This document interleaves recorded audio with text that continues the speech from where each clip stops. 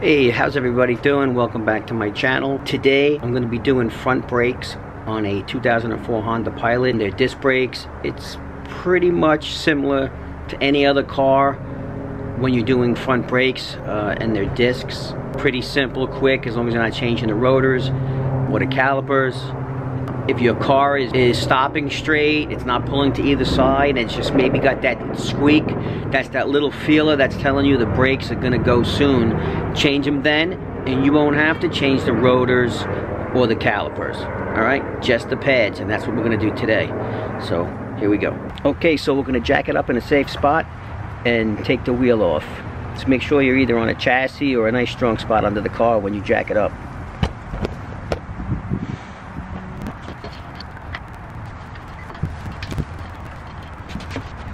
Okay, so there's two bolts holding on the caliper. Yeah, these brakes are pretty shot. Heard it squeaking. Rotors aren't bad. Get my tools and I'll take this off.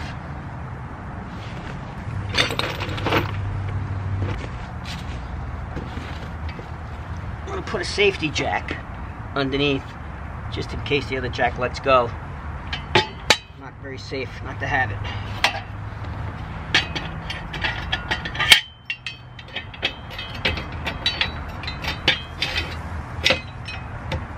That's it.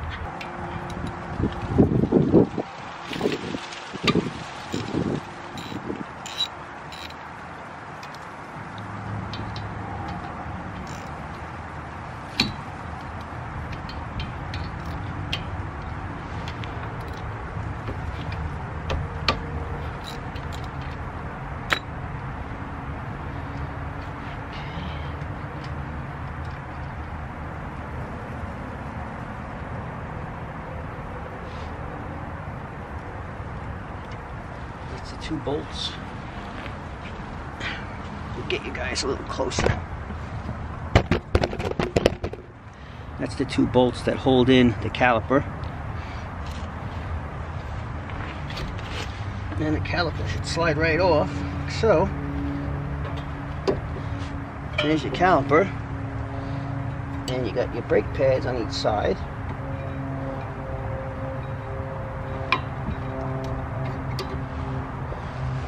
As your brake pads, you can see they were pretty thin. Just about ready. Let's see.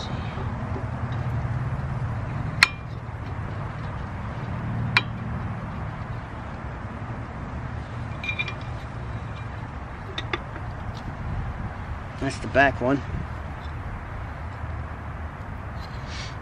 This is the little feeler right here that starts to scrape when they're too low. They got some new Duralast pads.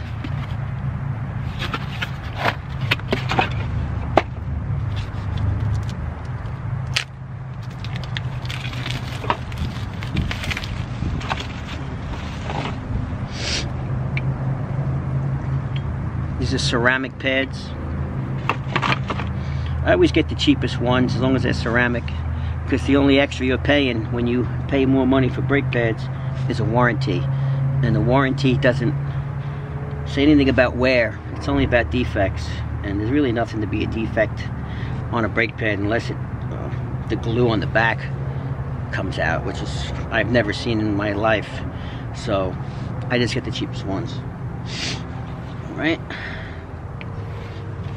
Now when you do it, you have to take the caliper here, right, and you have to push this piston back to make room for the new pads because they have more meat on them. When you do that, when you push this back in, you need to open your hood and take the top off of your master cylinder, because the back pressure could blow a line if you don't have the top open. So always open the top. Alright, I'm going to do that now. Okay, this is it right here. So we're just going to pop it open just to let it breathe while we do back pressure. Okay, so in order to compress the piston, right here. Let's see if I can get a better angle for you guys to see it.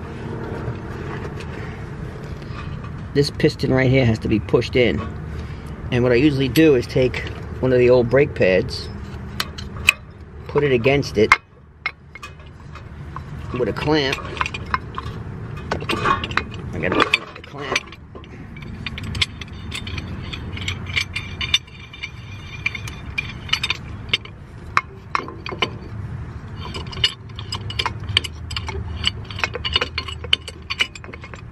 Right? Put the clamp across like this. See that?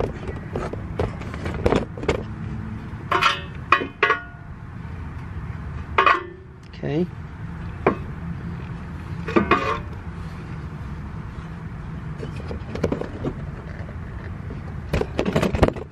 And now we'll compress it.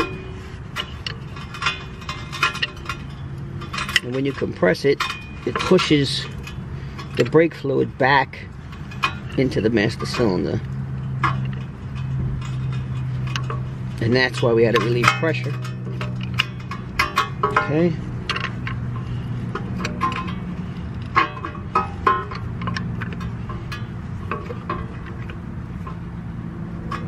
Goes in nice and easy when there's no back pressure. Okay, there it is. It's pushed all the way back. Now we can take this back off. Take the old pad back off. And we'll put the new pads on. I'm going to put some anti-squeak stuff. I'll show you that also. Okay. Got this here. Disc brake quiet. So if you ever hear cars squeaking when they hit the brakes, it's because they don't use this. The new pads come with a backing on them, so they're not supposed to squeak, but they still squeak. So we're gonna put a little of this stuff on there. It's kind of like a rubberized stuff that is okay with heat. So you put a little bit. Squeak it around a little bit there. Right.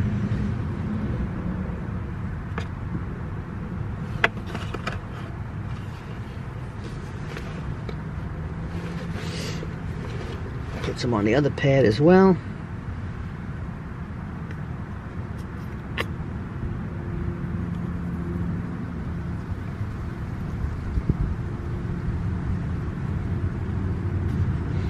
Like that.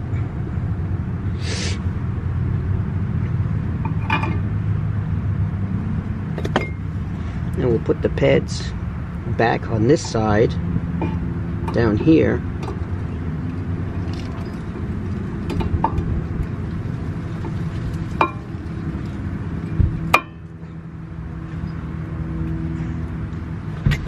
I'll show you that. I got a bad angle for that.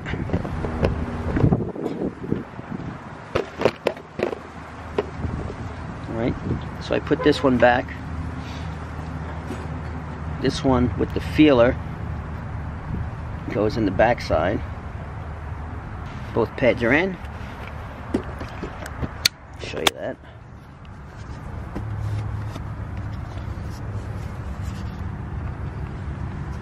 Back one.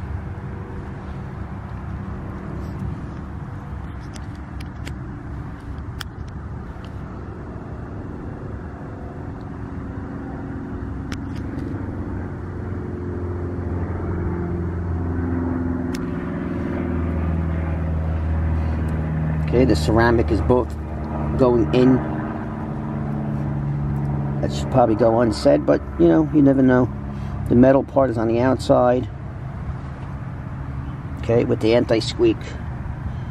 So now when we take this caliper,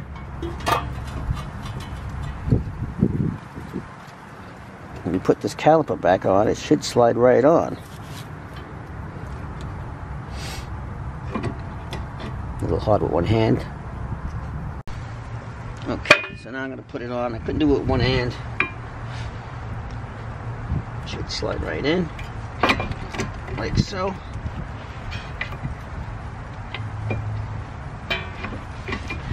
get your 2 bolts, put them back.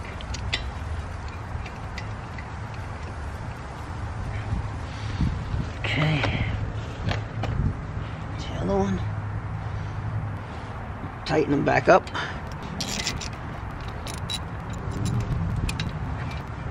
Snug them up.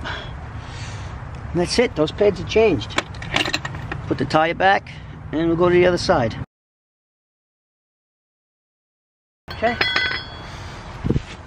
And we'll let it down and do the other side. Alright, so I got it jacked up, and we'll do this side. I usually lay the tire down in front of it so I can sit on it.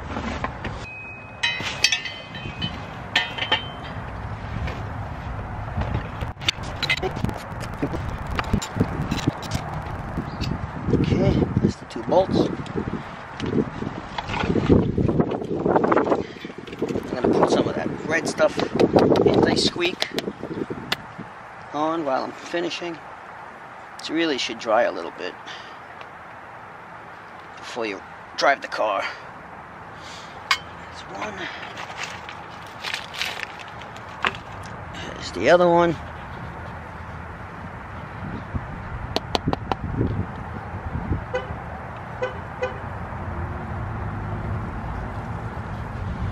Okay. Anti-squeak.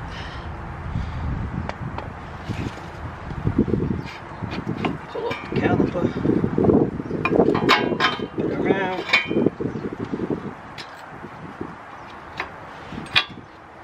The old pads. Take them out.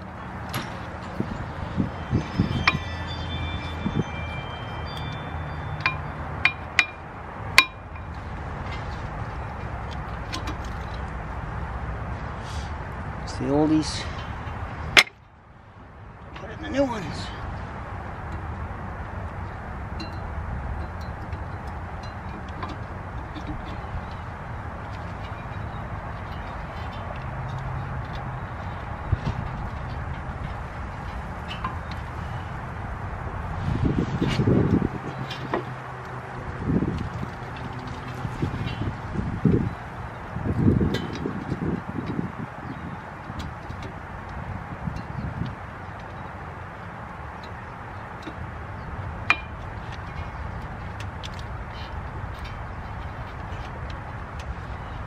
Okay.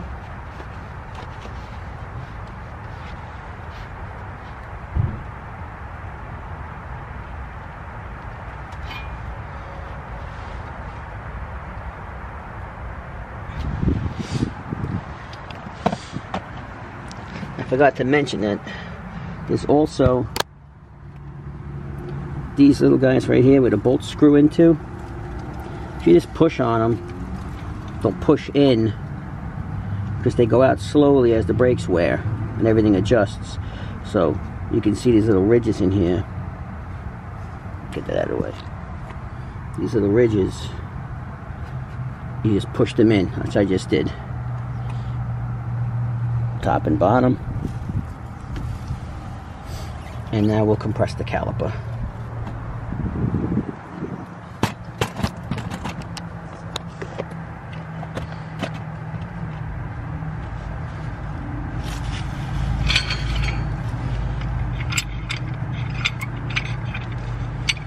C-clamp, the old brake pad,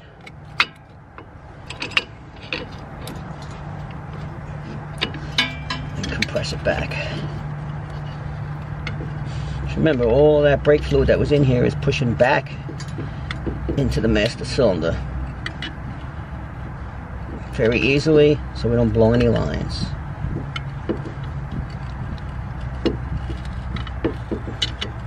That's it.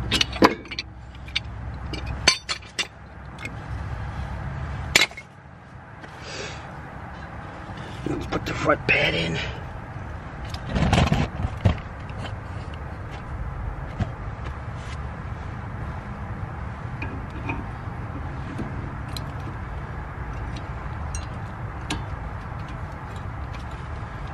Okay.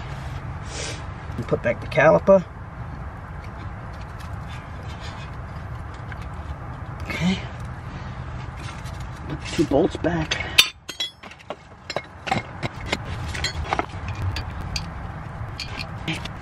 Tighten them up.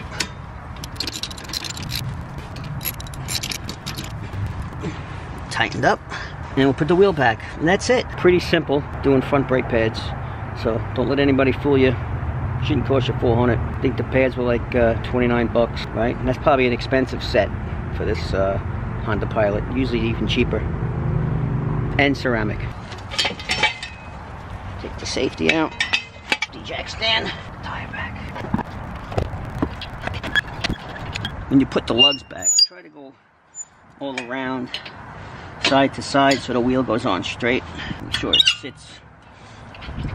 sits right. Keep going across until it snugs up, and then tighten it. Alright, so that was a brake job on a 2004 Honda Pilot. I would have taken maybe half an hour. Alright, so DIY it. Alright guys, that was a brake job on a 2004 Honda Pilot. Front disc brakes, pretty much the same for any car. It's pretty easy. Don't let it scare you. If you got some simple tools, a C-clamp, you can do it. I'm gonna clean up now. Make sure that you put your master cylinder cap back on. You don't want to leave that off while you're driving. Make sure that's back on. And when you start the car for the first time after changing the brakes, pump the brakes a few times. Make sure the pedal comes back up. You don't want to put it in reverse and roll out of the driveway. Alright, so in order to do that brake job, I'll show you the tools I used. Pretty simple. You had your brake pads. I used a 4-way lug wrench. I used that disc brake quiet by CRC. I used a C-clamp. I used a socket set, but basically only had to use the 12mm socket only. Safety jack stand and this jack to jack up the car. So basic stuff. I mean, if you don't have that jack, you can always use your jack that comes with the car, the little scissor jack, or maybe you have a bottle jack if it's like a Jeep or something like that, or a pickup. But that's it. That's all you need. You can do it yourself.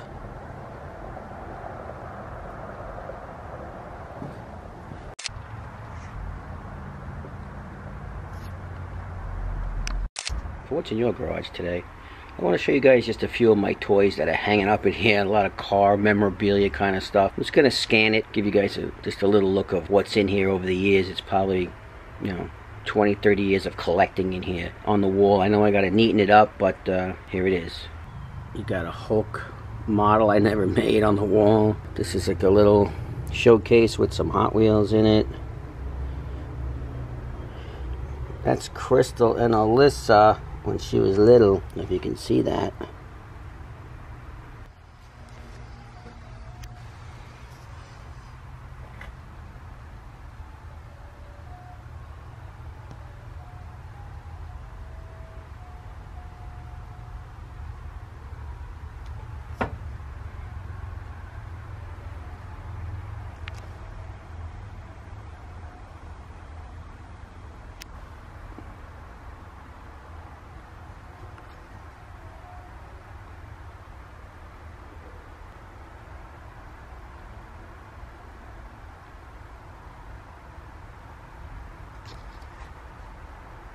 '65 Pontiac GTO still in the box. Another little showcase right here. I used to collect vans only, so this was my little van collection.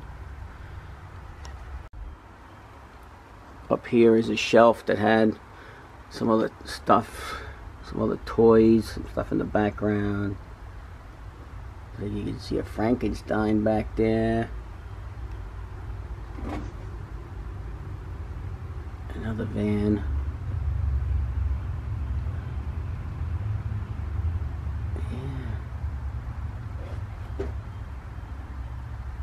Lots of miscellaneous stuff. There's another little showcase. This has some older ones in there.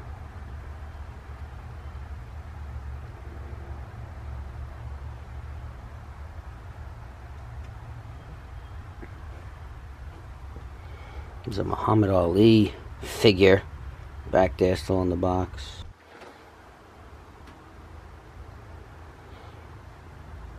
It's old karate men. I don't know if anyone knows what those were back in the day from Aurora. You know, Dune Buggy, Wizard of Oz lunchbox. Is an old Tonka Dune Buggy. I don't know when that's from. I don't know, maybe the 70s. Little Hess truck. Then I got two big showcases down here.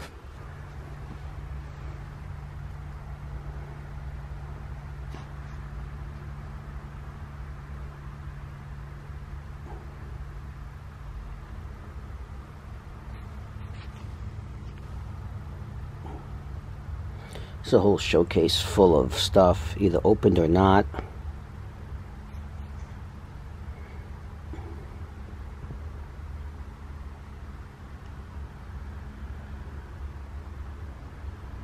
If anybody's interested in what something is, let me know, and next video I'll pinpoint and take it out of the showcase and show you what it was. Some of it's just been here for years.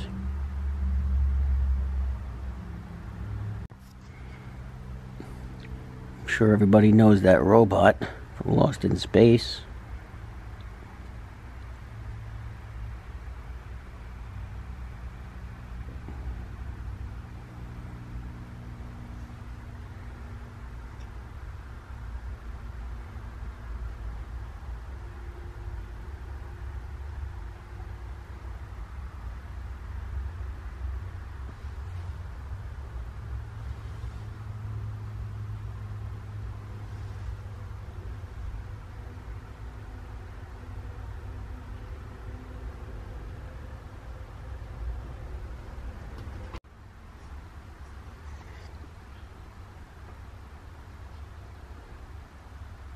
It's another showcase.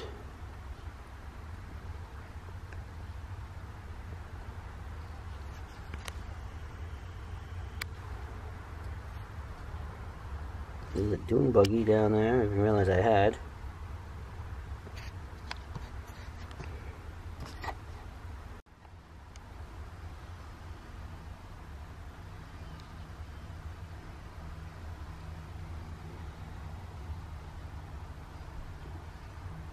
It's an old penny collection down there. Mad Magazine, looks like a Mad Magazine doll down there. I didn't realize I had that either. Some little robots.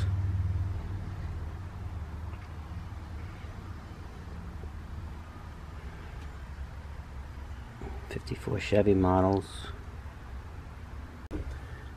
Looks like a Dale Earnhardt clock. I got an old Harley Davidson collector set back there. Some awards. Coca-Cola bank in the box. This little Uncle Sam bank. That's an oldie. Looks like I got another model back there of Thor. Yep.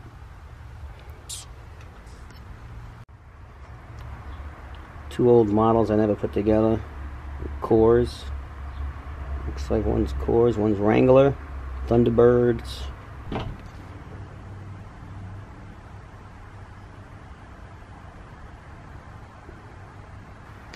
Like a little Scooby-Doo Dune Buggy back there.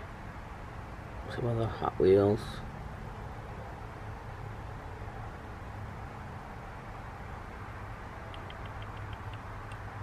American Graffiti.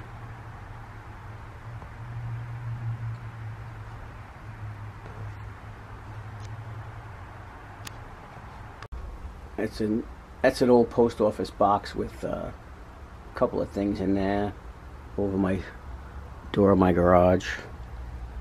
Alright, so that's it for what's in your garage, toys in your garage. And I'm sure I got boxes and boxes of other stuff up on the shelves that I didn't even open or haven't opened in years. So maybe we'll investigate one of those boxes one day too as a what's in your garage. Just so I can see what I even have myself. I'm going to have to start auctioning some of that stuff off on eBay because it takes up a lot of room and I really don't look at it, but I'm sure it's worth something. Alright guys, thanks for watching again, and I'll see you next time.